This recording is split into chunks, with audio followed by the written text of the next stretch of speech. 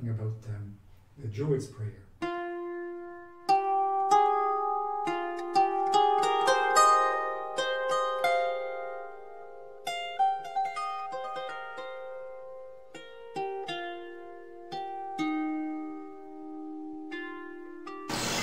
Dyrodd Dduw dy nawdd, ac yn nawdd nerth, ac yn nerth deall, ac yn neall gwybod, ac yn gwybod, gwybod y cyfiawn, ac yn gwybod y cyfiawn ei garu, ac o garu, caru pob hanfod, ac o garu pob hanfod, caru Duw, Duw a pob daioni.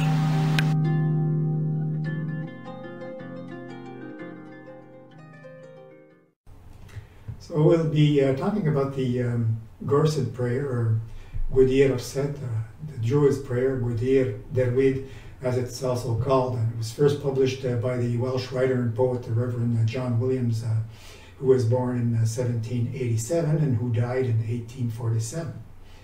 He was also called Taliesin Ab Ithel in the Barddas, and it is believed that Williams had drawn this prayer from a collection of manuscripts belonging to his father, Edward Williams, who himself was born in 1747 and died in 1828. This Williams was a stonemason of the Cardiff region who went by the bardic name of Iolo Morganugan, that is Ned of Glamorgan.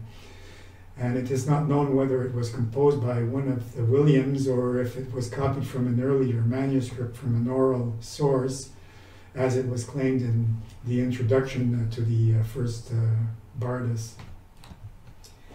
Despite its monotheistic nature, henceforth Christian, it nevertheless retains the older mindset of the Druids' theological triads.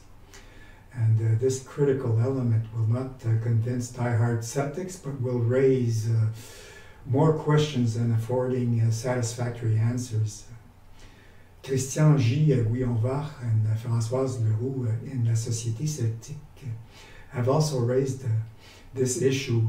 Their comment willing that Williams et alia could not have had an inkling on the literary ploys of the tripartite ideology of the Indo-Europeans before the studies of Georges Dumézil, and was not found to contradict the data found in the Barddas. This especially noticed with the Welsh nomenclature. Wybodaeth, wisdom, and Daioni, goodness, are descriptive of the first social function. Galu, power and might, was indicative of the second warriors and aristocratic social function. Bwyd, life, and Cariad, friendship and love, of the third productive and social order. Thereby the authors concluded to the impossibility for there being a spontaneous revival of this philosophy, and were thus forced to accept some form of atavistic transmission. Their question was as to whether these triads were recopied from earlier Christianized lost manuscripts, or that these were eventually destroyed or concealed from the scrutiny of public curiosity. So this same conclusion was given by the French scholar Joseph Monard, who in his old Celtic grammar wrote the following. On the question of the source material for the Gorsedd Prayer, it is impossible to attest to the antiquity of this initial phraseology. Hence the question, is it apocryphal or authentic composing? However, it is quite likely that the theme of the prayer may have been preserved in some traditional Welsh bardic school, picking up from the Barddas. It was translated into many languages, including French and German. So I do not know who the author of the first French translation was, since it was widely circulated within the neo-Druidical fellowships. Can we consider a lebeg or a liseré? For my part, I had almost simultaneous knowledge of the text in French and German while leafing through the books at the local library. That was in Switzerland 15 years before I began a methodical research into ancient Druidism. Later on several other occasions, I was able to read and rewrite this prayer in these two languages, especially the synonyms identical to those of my first readings, but showing some punctual variance. And these mainly due to divergent ideas within certain neo-Druidical groups. It was therefore quite easy to synthesize a text based on the highest average for these phrasings. And here is what it gives according to the French versions.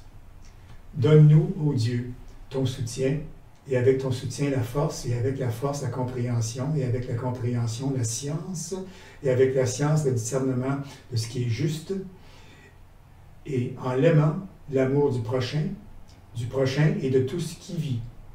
Et avec l'amour du prochain et de tout ce qui vit, l'amour de Dieu et de toute bonté. Which roughly translates as follows in English. Give us, O God, your support, and with your support strength, and with strength understanding, and with understanding science, and with science the discernment of what is right. And by loving him, love of neighbor and all that lives. And with love of neighbor and all that lives, love of God and all goodness. Well, the reconstruction of a text in its presumable original language can quite often provide us with elements of appreciation capable of indicating its veracity when not its counterfeiting. So then one of the possible positive elements is the highlighting of the alliterations whose effect is imperceptible once translated into words belonging to another language. So he then goes on to add, I then chanced for the sake of it a trial rendition in Celto-Galactic, a Celtic P language mastered by the Gaulish Druids and Gutuatris. They're using prayer guides found in epigraphy. And this exercise was interesting but not conclusive. That is, nothing sure despite the permutation of various synonyms providing little linguistic indications of any real antiquity. Nothing either came to invalidate this effort, all the more so since some of the expressions were easy to be cross-checked against attested examples recovered from antiquity about the thought system of the ancient Druids. Therefore, it did not indicate anything at variance with what we come to know about the ancient Druids and their values. So one point noticed in the French translation, however, was not substantiated by the vocabulary, and one term created quite a stir, and this term was le prochain.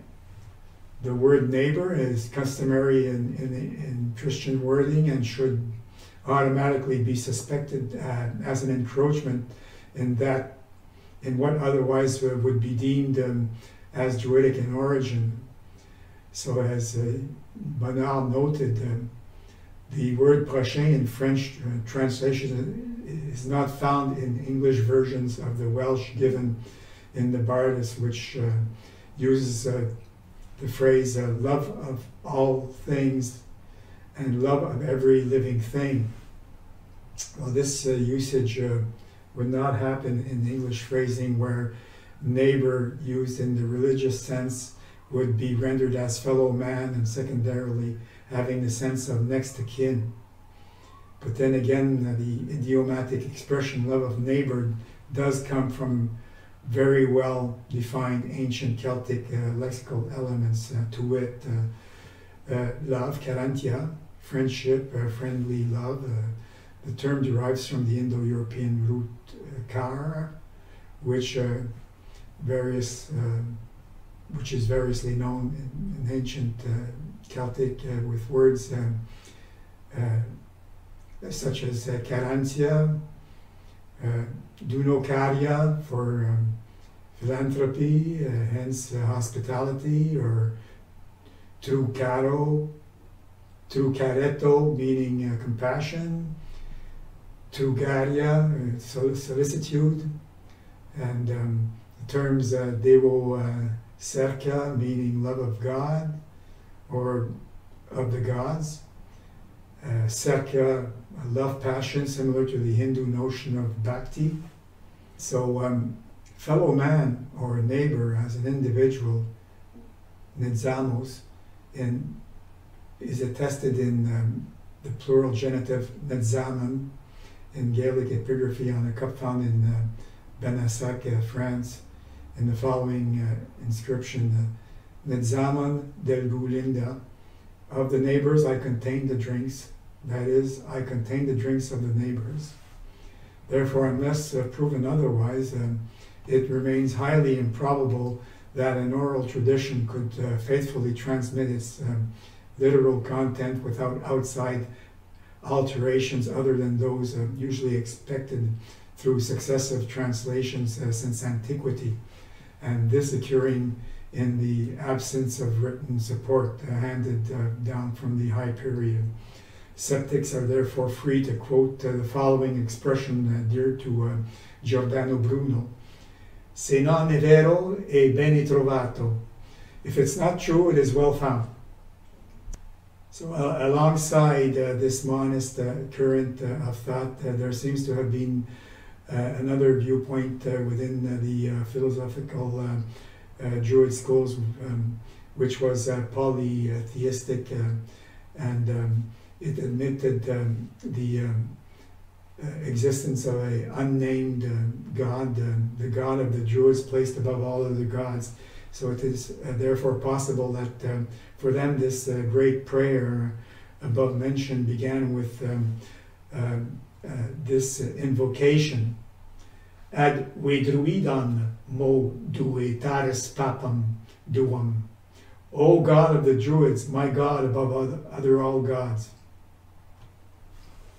So we know that the ancient Druids, including those among them, believed more or less in the existence of gods preached by the Celts, that is, to honor the gods, because encouragement to maintain popular religion is a factor of community cohesion and social order. It is therefore possible that they had proposed a polytheistic variant of what the Druids maintained.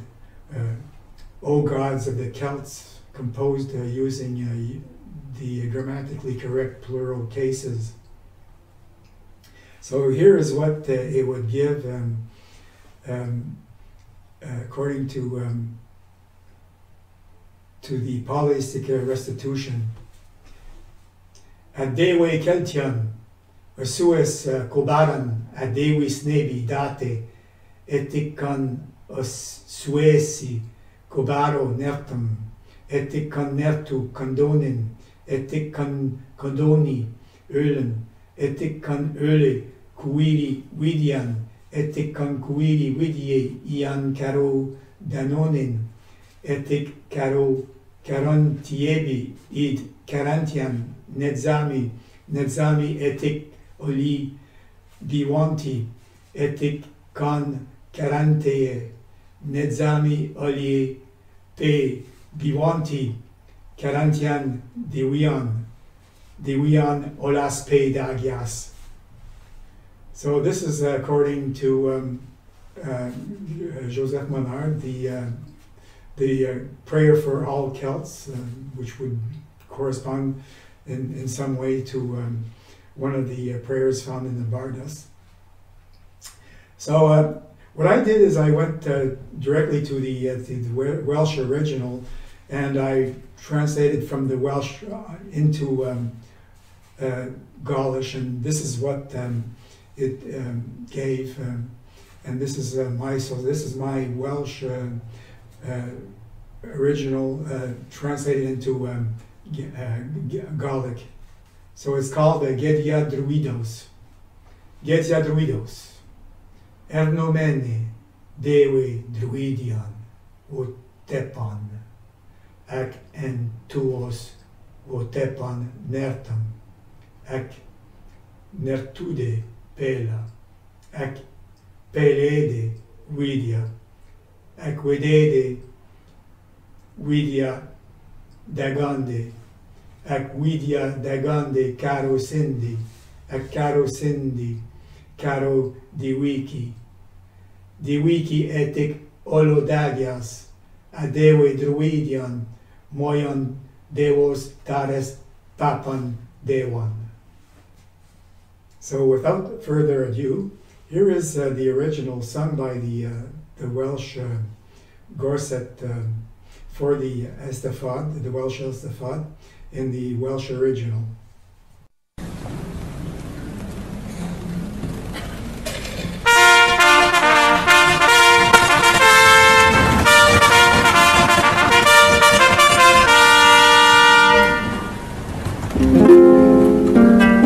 A Dewi Griffiths, y ffanfferwyr, yn galw ar bawb yn y pafiliwn I godi ar gyfer Gweddi'r Orsedd. Daro'r Dduw dan nawdd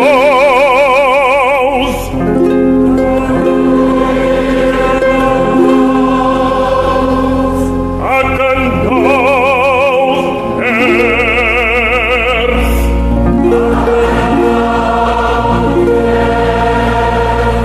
ac yn nerth deall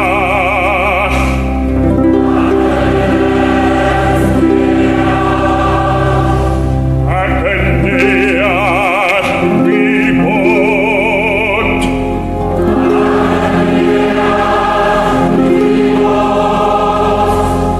ac yn gwybod yn cyfiawn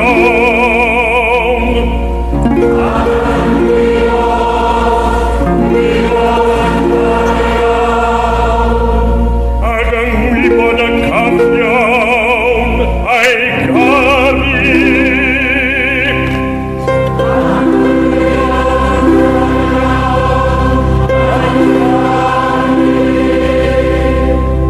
ac o caru bob hanfod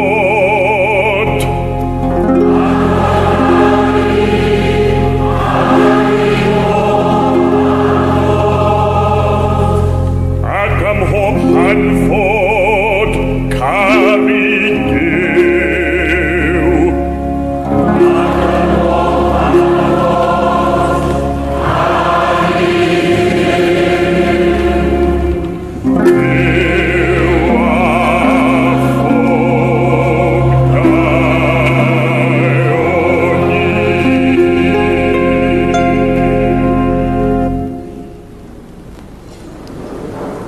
Fe gewch chi fel cynulleidfa eistedd.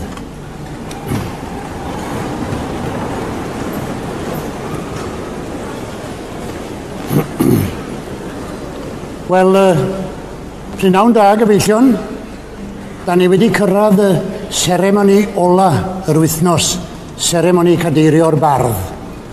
Pwy a wyr illa gael gysan arall pnawn ma? So finally, here is Sandy Marin, a French composer, songwriter, and this is what he did with my translation in Gaelic of the Welsh Gorsedd Prayer.